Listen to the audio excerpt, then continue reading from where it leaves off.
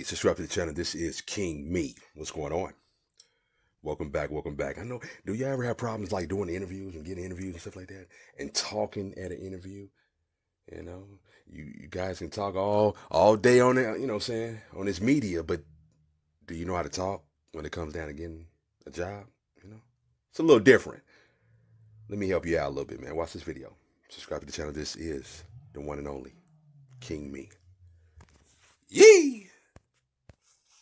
Stressful, and the questions you may face may be challenging. Job Connection career coach Sarah Yucatel is here today with some help so you can handle those curveball questions without fumbling, or maybe without dropping the pitch or whatever, if we stick with the baseball analogies. But first off, let's start. What is the best way to prepare for those tough interviews questions? Well, the best way to prepare for an interview is practice. You know, going through, making sure that you know the role, the responsibilities, and anticipating what those tough questions will be.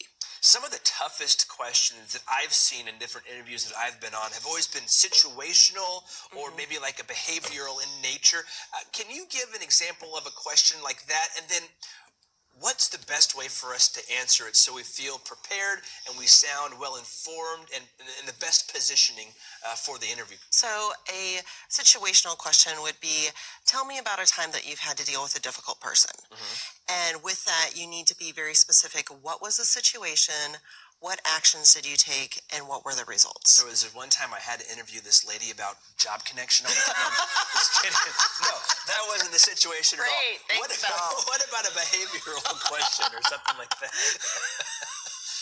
So a behavioral question would be like, what was the biggest problem you've had to solve in your last role?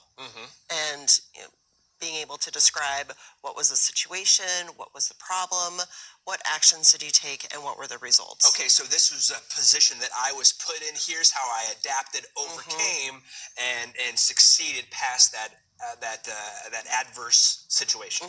Or another situational question would be, tell me how you manage multiple conflicting priorities. How do you That gives me prioritize your heartburn time? just thinking about it. I'm not going to lie.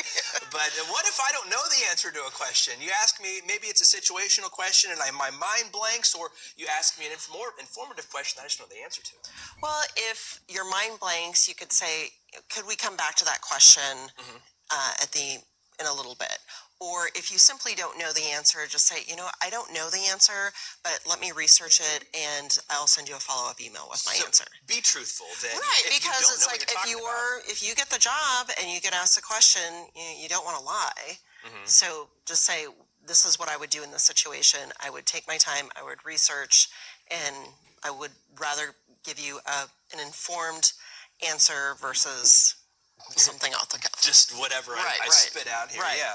Well, how do you recover from that then? Let's say you give a bad answer or you have a bad question.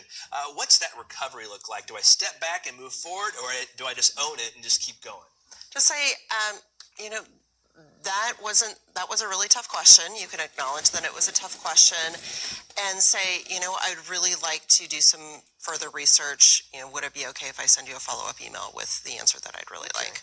Well, Sarah, those are some great tips, and it makes me concerned if I ever have another job interview again, because I don't think about a lot of that stuff. Well, call me. I'll be able to help you. I'll call you for the coaching tips. Please do.